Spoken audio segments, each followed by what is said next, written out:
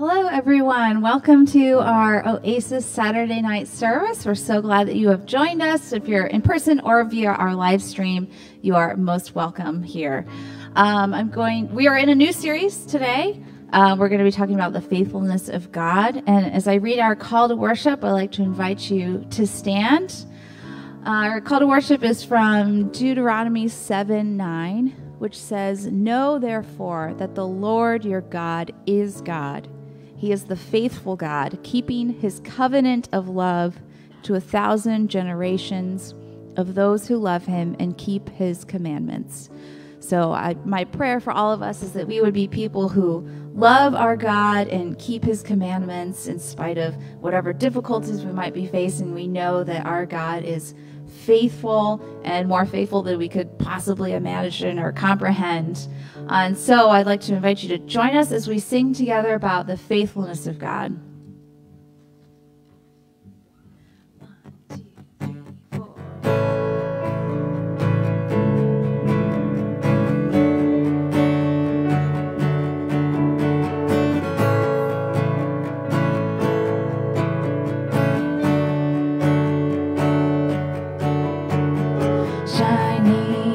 Like a beacon, you're breaking through the night, revealing morning mercies at first light. Resting in your goodness when raging waters roar, I'll trust you in the calm or in the storm.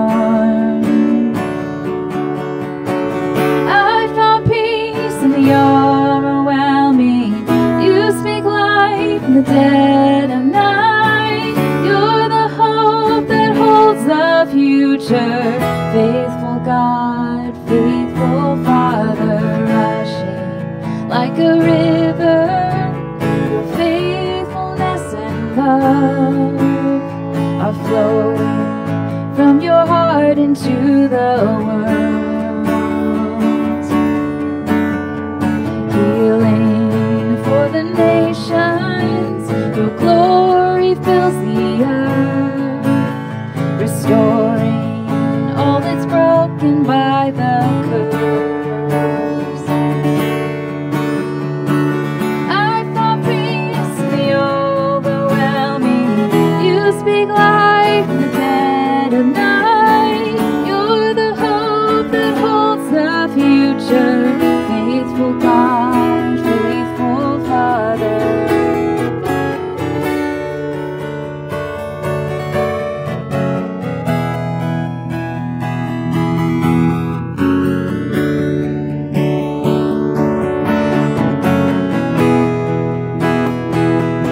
You are peace.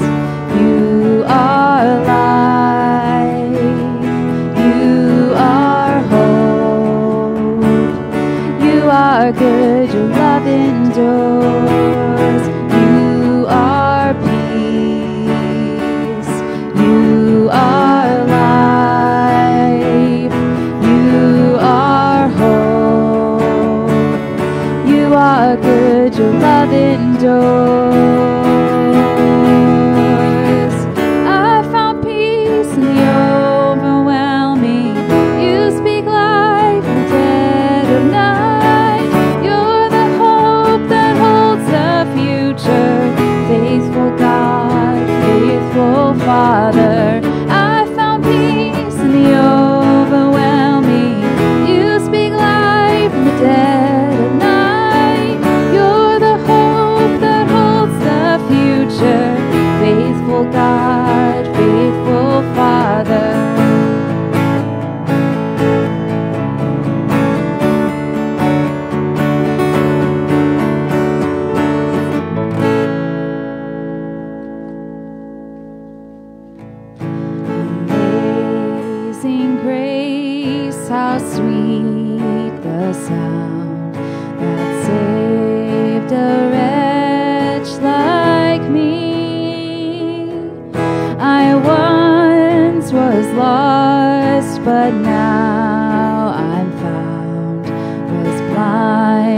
but now I see 'twas grace that taught my heart to fear, and grace my fears relieved.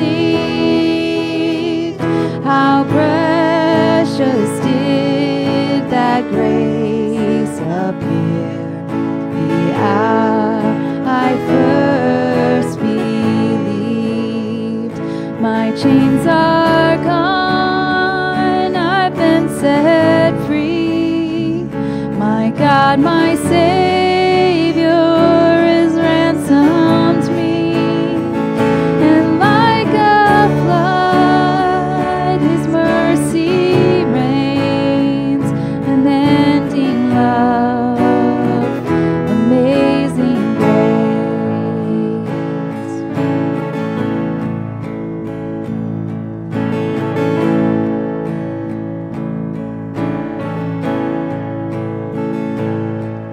The Lord has promised good to me. His word my hope secures. He will my shield and portion be, as long as life endures. My chains are gone, I've been set free. My God, my Savior has ransomed me. And like a flood, His mercy reigns, unending love, amazing grace.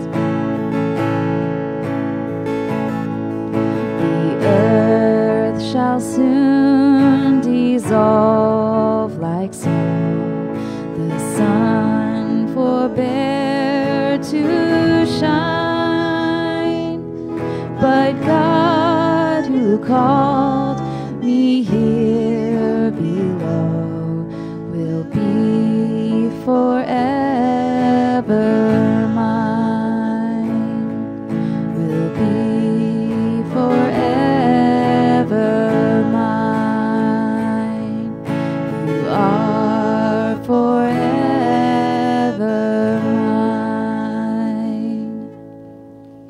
Please be seated. It's good to be with you this afternoon for Oasis Contemporary Worship at Zion Lutheran Church in Fort Myers, Florida.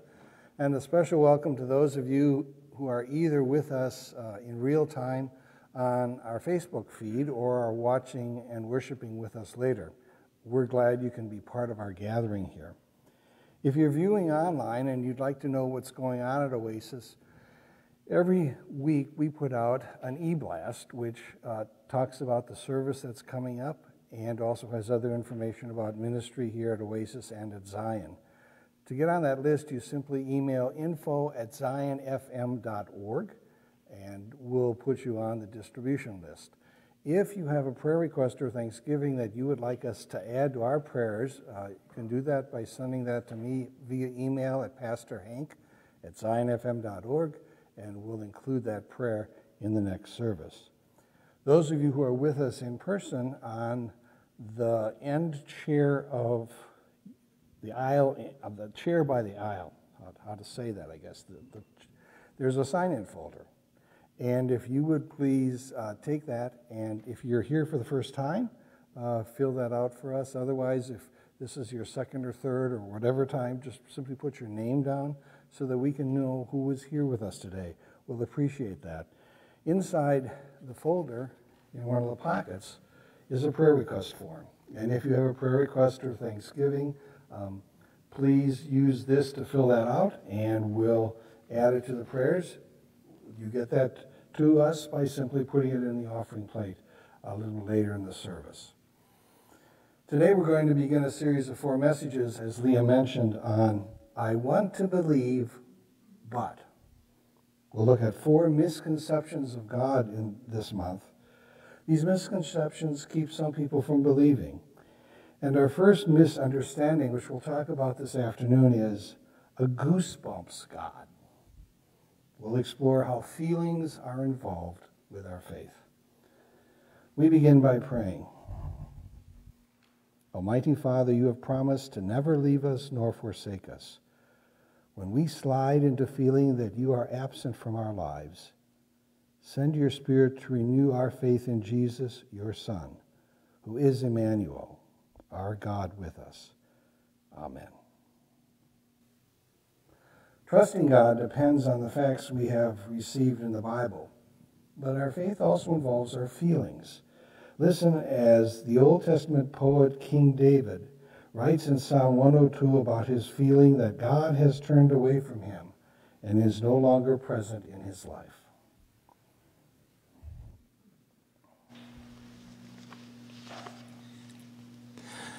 Psalm 102.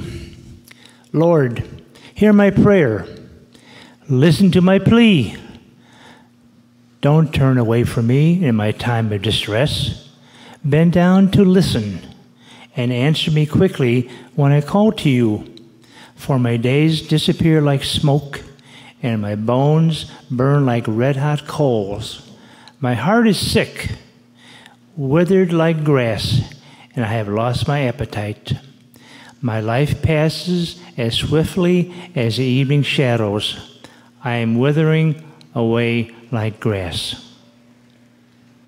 Before Jesus returned to his Father by ascending, he takes two steps.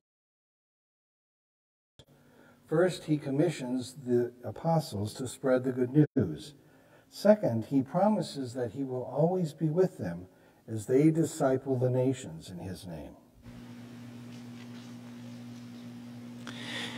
Matthew 28.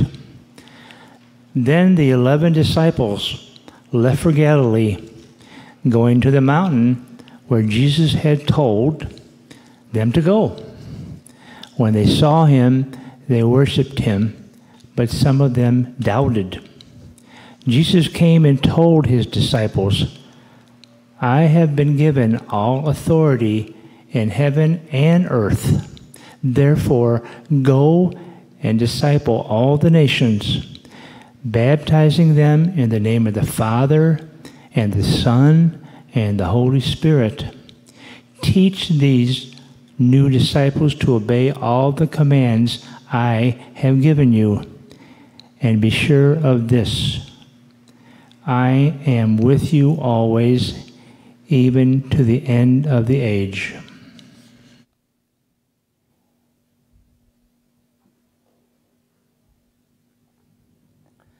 Do you know someone who says, I want to believe in God, but then that person goes on to tell you about something that happened, some reason, some obstacle, some hurdle, which keeps them from totally believing. Today we begin a series of 4 messages which explore reasons which people give for not believing in God. As we look at these objections, we'll see people are not rejecting the true God. What they are rejecting is a distorted view of who they think God is. But it's not an accurate view of God. As we do this beginning, we talk about the Goosebumps God. As in, I want to believe in God, but I don't feel him. Pastor Greg Groeschel tells of such a conversation with a 16-year-old girl. Full of tears as she told him, Pastor, my dad died of brain cancer. I was so close to my daddy. My mom doesn't believe. I'm hurting. So I drive myself to church every single week because I need something spiritually. But it's just not happening for me. I tried to read the Bible, but I don't understand it. I try to sing the songs. Everyone else seems to feel something. I feel numb. That teenager's experience reminds us that we won't always feel God's presence. If you're like me, the times when I believe God is present in worship, or reading the Bible, or serving others because I'm a follower of Jesus, those times usually feel like any other time. So when we do feel God is present, we may say, I get goosebumps. I felt moved. Saying that we have goosebumps indicate we felt a physical reaction to something happening. Goosebumps are the results of tiny muscles flexing in the skin. The result, hairs stand up. I've had goosebumps in worship when a choir sang an anthem which touched me deeply. But being moved also can be shown in other ways, like tearing up. I remember when the hymn, For All the Saints Who From Their Labors Rest, was sung at my father's funeral. I got so choked up I couldn't sing. Months later, when we sang that hymn again, I got choked up again. The music and words connected me to Dad's death and my hope of reunion with him at the resurrection of the dead on the last day. But what about those times when choirs sing and I don't feel moved? Do I love my dad any less because I now can sing For All the Saints and not get choked up? What if I don't feel God's presence in worship? Does that mean God is absent? Not necessarily. We can say this because authors in the Bible write about God's absence. The Old Testament shepherd and then king, David, cries out at the start of Psalm 13, How long, O Lord, will you forget me forever? How long will you hide your face from me? The image of God hiding his face from us is helpful. David is saying he can't see God. In other words, he has to trust that God is there, even though it doesn't feel like it. Like David, we can have times in our lives when we feel God is nowhere to be seen. We can feel that way for a number of reasons. We may not feel God's presence because we want a dramatic sign. We're like the driver of a car who whizzed past a Lutheran church on a country road. Two congregation leaders had just put up a sign that read, The end is near. Turn around before it's too late. When the driver saw the sign, he leaned out his window and yelled, Leave me alone, you religious nuts. After they heard screeching tires and a big splash, the first Lutheran turned to the second Lutheran and said, Do you think the sign should just say, Bridge out ahead? People in Jesus' day wanted a dramatic sign. The 6th chapter of John's Gospel tells how Jesus fed 5,000 people with only 5 small barley loaves and 2 small fishes. When Jesus says he can do miracles like this because God has sent him, the people reply, What miraculous sign then will you give that we may see it and believe you? They weren't alone in wanting a dramatic sign from Jesus. In the rock musical Jesus Christ Superstar, King Herod sings to Jesus, Prove to me that you're no fool, walk across my swimming pool. We may not believe in God because we insist on a sign, a miracle, as proof. We may not feel God's presence because we have hardened hearts. It's easy for our heart, which is how the Bible talks about our relationship with God, to be affected by temptations in this world. That happened when I watched a movie called The American President. The film was building to a key romantic scene. The handsome widower president of the United States, Michael Douglas, was falling in love with the pert, cute lobbyist, Annette Bening. The background music was just right as he invited her to stay overnight with him. And she did. As I thought about it, I realized that even though what these 2 consenting adults were doing felt right to me, according to the movie's plot, it was wrong. They were breaking the 6th commandment about adultery. So why didn't it feel wrong to me? Because, as one preacher has said, we sometimes slip into what we could call sanitized sins. Sin doesn't seem to be so bad when nobody seems bothered by it. But when sin gets accepted, God knows he isn't welcome. Jesus quotes the Old Testament prophet Isaiah to describe the situation this way: "This people's heart has become hardened." When our hearts are hardened, when we do not resist sin, not just accepting adultery, but gossiping or fudging on the truth or a whole bunch of other so-called lesser sins, sin has wormed its way into our lives. God is shoved out, so we probably won't feel God's presence. Our desire to feel God's presence is an important fact, but it also reflects something else which is just as important. Feelings are part of being human. When I first stepped inside the Castle Church in Wittenberg, Germany, where Martin Luther began the Reformation, I didn't consciously say to myself, I'm going to feel awe at where I'm standing. The awe at actually being in the birthplace of renewal of faith, which has shaped millions of believers through the centuries, just happened.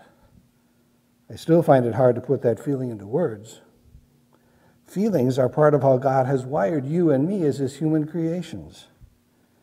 In recent years, we've learned how it's good to be in touch with our feelings. Knowing what triggers a feeling can be very helpful.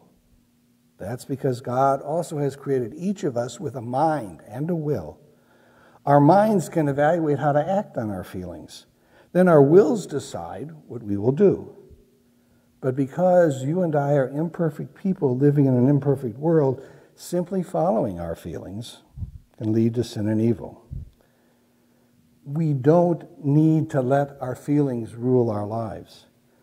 We need to use our minds and use our wills so that we will follow Jesus and live in ways which please him. Yet God does want us to have feelings which enjoy his blessings and are thankful for them. So we can look for ways in which God touches us with his grace and gives us joy in this life. Searching for those blessings builds on the fact that God is always with us. If any nation had a reason to wonder if God was absent, it was the Old Testament Israelites. God had punished them for their perpetual sins by allowing them to be conquered. 10 of the 12 Israelite tribes were carried away into captivity. They were absorbed by other nations and are lost in history.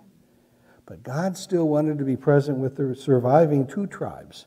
That's why he assures them through the prophet Jeremiah, "If you look for me wholeheartedly, you will find me, says the Lord."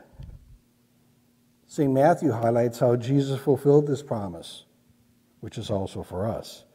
Matthew writes that Jesus is born to be Emmanuel.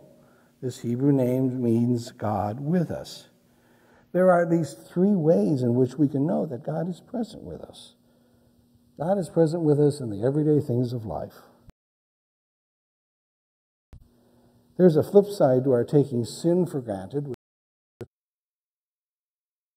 which we heard about earlier.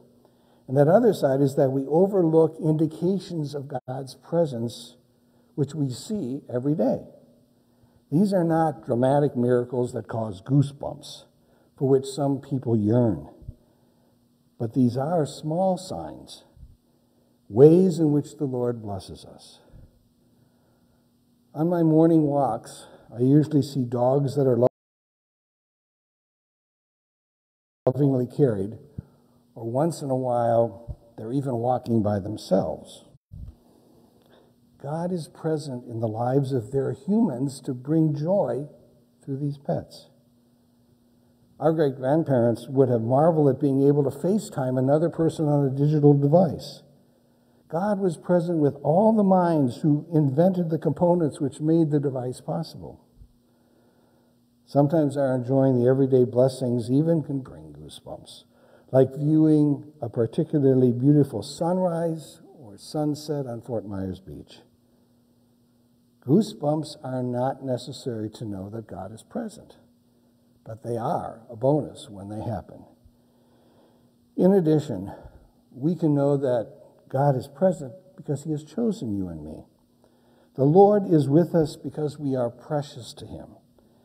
In the movie Toy Story, Buzz Lightyear is an action figure who faces the fact that he is really not a space hero. Buzz is only a toy astronaut. He says, "I'm just a stupid little insignificant toy." But then he looks at the bottom of his shoes. There he sees in permanent ink the name of the little boy to whom he belongs. Buzz now knows that that little boy has chosen him, and Buzz feels important. You and I can feel important and know that God is present because he has chosen us. In baptism, God reaches into our lives and says, "You are my son, you are my daughter, you are my chosen one." God has done more than write his name on the bottom of our shoes. In 3 different books of the Bible, the Lord makes this promise: "I will never leave you nor forsake you." We can know God is present in our lives, and he is present because he has chosen us. Another important way for God to be involved in our lives is through the Scriptures. God is present in his written word. A staff person for a Bible society in Africa was selling copies of the New Testament. One man said he was interested, but he wanted to use the Bible's pages as paper for rolling his cigarettes.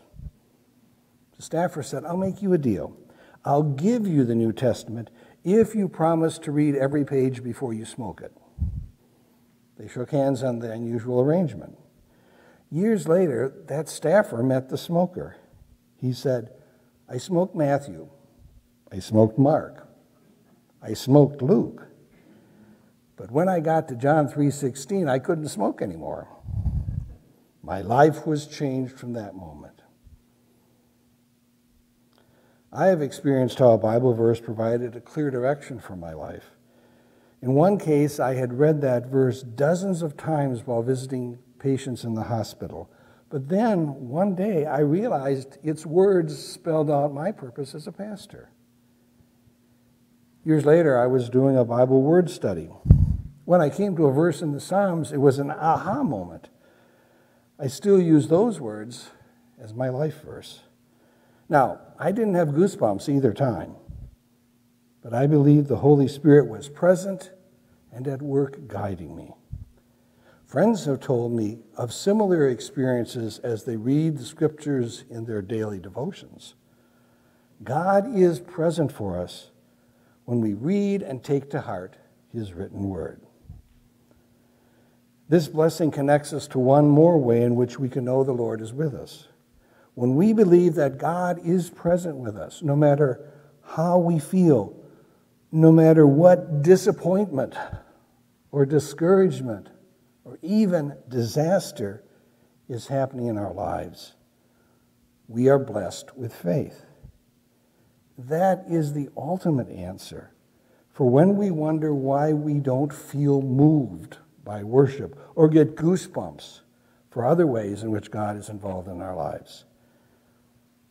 Because faith does not depend on feelings. Faith depends on our relationship with a loving God who has chosen us as his daughters and sons. Feelings are not faith. Faith is trusting in a Savior who was all alone on the cross, dying to pay the price for our sins so that you and I are forgiven and have eternal life. Faith is trusting in a Savior we cannot see, we cannot hear, whose work in our lives we often cannot feel. But like a parent who faithfully sits at the bedside of a sleeping, sick child, God is always here for us. And sometimes God will let us have goosebumps. Remember that teenage girl who asked her pastor why she couldn't feel God like she thought everyone else did? He said to her, "I promise you will find God. Besides, you're the most determined girl I've ever met." She stopped and said, "What did you call me?" The pastor replied, I said you're so determined, I can see it in your eyes. The girl started tearing up and said, I can't believe what you just said. My daddy used to call me his determined little angel. The pastor smiled and said, by any chance, do you sense God is with us right now? And she broke down as they hugged and prayed. We cannot depend on our emotions when it comes to the value of reading Scripture or praying or being in worship with other Christians or believing in the true God. We can see God at work as we look around at His blessings. We can know we are precious to God because He has chosen us to be His daughters and sons. Most of all, we can trust in the promises of God, who loved us enough to give up His only Son, so that whoever believes in Him will not perish, but has eternal life. Then, if we have goosebumps in realizing and appreciating God at work in our lives, that's a bonus. Amen.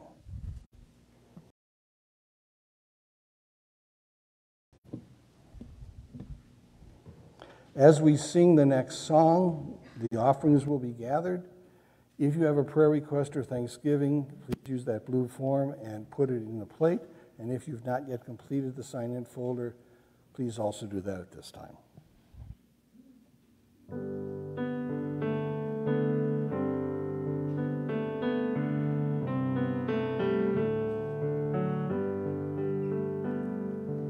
There is a Redeemer, Jesus, God's own Son, precious Lamb of God, Messiah, Holy One. Thank you, oh my Father, for giving us your Son and leaving your Spirit fill the work on earth is done. Jesus, my Redeemer, name above all names, precious Lamb of God, Messiah, oh, for sinners slain. Thank you, oh my Father, for giving us your Son and leaving your Spirit till the work on earth is done. When I stand in glory, I will see His face. There I'll serve my King forever in that holy place.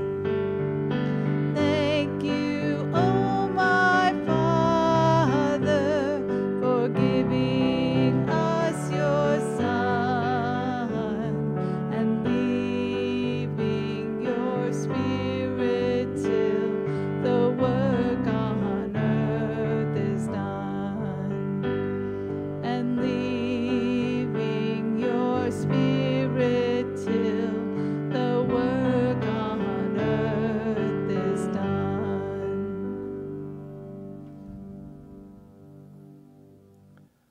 Our statement of faith today is the Apostles' Creed. It will be projected on the screens. Please stand as we say it together. I believe in God, the Father Almighty, maker of heaven and earth, and in Jesus Christ, His only Son, our Lord, who was conceived by the Holy Spirit, born of the Virgin Mary, suffered under Pontius Pilate, was crucified, died, and was buried. He descended into hell. The third day He rose again from the dead. He ascended into heaven and sits at the right hand of God the Father Almighty. From thence he will come to judge the living and the dead. I believe in the Holy Spirit, the holy Christian church, the communion of saints, the forgiveness of sins, the resurrection of the body, and the life everlasting. Amen. Please be seated.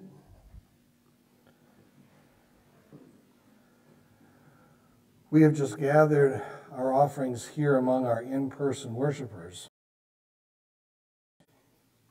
If you're watching online, you might well want to be part of this offering too. And so that can be done either by mailing offerings to the Zion Church office or by using electronic fund transfer. However we give our offerings and whenever we do it, this is part of our act of worship. And so we dedicate them.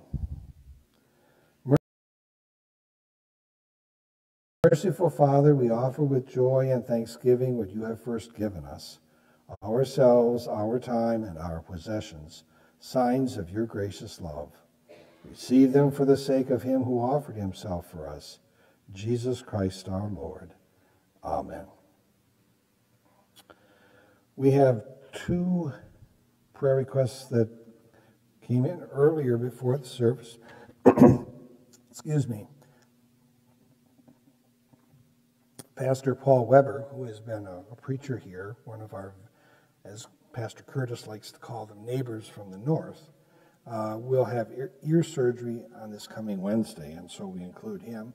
And we also pray for Don Schultz, the brother of Heidi Yankovic, who is home from the hospital. Then in the prayer requests from the congregation today, we have an anonymous request to pray for those who have fallen from the faith. And Linda and George Semenek ask that we pray for safe travel for them in coming days. We come before our gracious Father in prayer. Loving Father, before you created the universe, we were already in your thoughts. You had chosen us to be your people, awed and humbled by that fact of faith.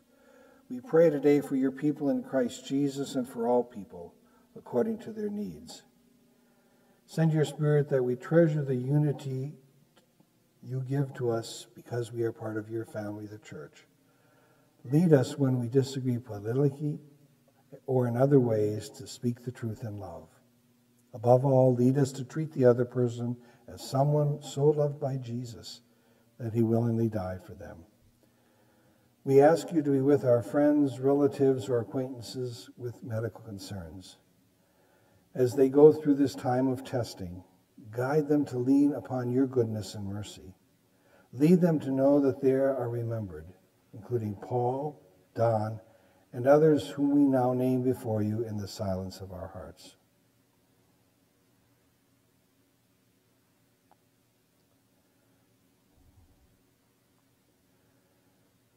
Bring healing to those afflicted with the coronavirus. Protect everyone who provides medical care for COVID patients. Give us patience as we seek to be concerned for the health of others, as well as our own. Bless those who research, test, and produce vaccines and other medicines. We seek your strength also for those who battle addictions or deal with chronic pain or discomfort in body, mind, or spirit. Let them know you are with them.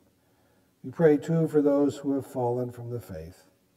Be with them, Heavenly Father, and help us as we continue to love them, that our care for them might prompt them to re-examine what they believe about you. Because you are a welcoming God, we ask your blessing upon guests in our worship this weekend at Zion, both here at Oasis this afternoon and tomorrow morning in the sanctuary. Let your gracious Spirit touch our guests with his love through our welcome. Lord, overall, be with members and friends of Zion not with us in worship this afternoon or tomorrow morning. Send your angels to guide and guard them, especially all who travel, such as George and Linda in these coming days, that they might come and go in safety. Bless our President, Congress, Governor, state and local officials, as well as all who govern in other nations. Guide them to use their abilities and resources to work for liberty and justice for all. As members of your family, the church, we pray for our sisters and brothers in Christ, including at Riverview Baptist Church, as well as our sister congregation in the Florida Georgia District, Peace Lutheran Church in Naples. Bless them. Bless us here at Zion also during this 50th anniversary year, that we may grow in our faith in Jesus, in witnessing to him as our Savior, in serving others in Jesus' name in this community and beyond, and in caring for one another as people gather together by Jesus. You are the giver of all good and perfect gifts, and we thank you for all of your blessings. Prompt our hearts also to be grateful for the little things in life which we may take for granted, such as the oriental flavors of stir-fry, the quiet purring of a kitten, and friends who really mean it when they ask us, "How are you?"